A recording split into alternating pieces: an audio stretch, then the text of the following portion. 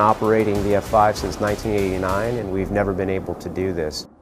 Launching 12 aircraft at the same time is an accomplishment for any squadron, but the fact that it represents every single aircraft that we own, and in fact every single F-5 that the Marine Corps owned, made it that much more special.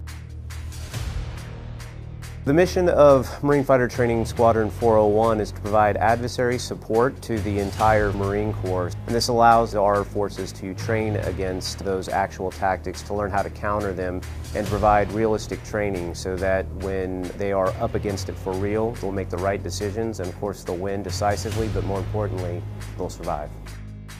Taking off in a 12-ship formation and trying to control that and get into the airspace back out was challenging in many respects, and it's difficult to fly that many aircraft in formation, but the officer in the squadron did a phenomenal job.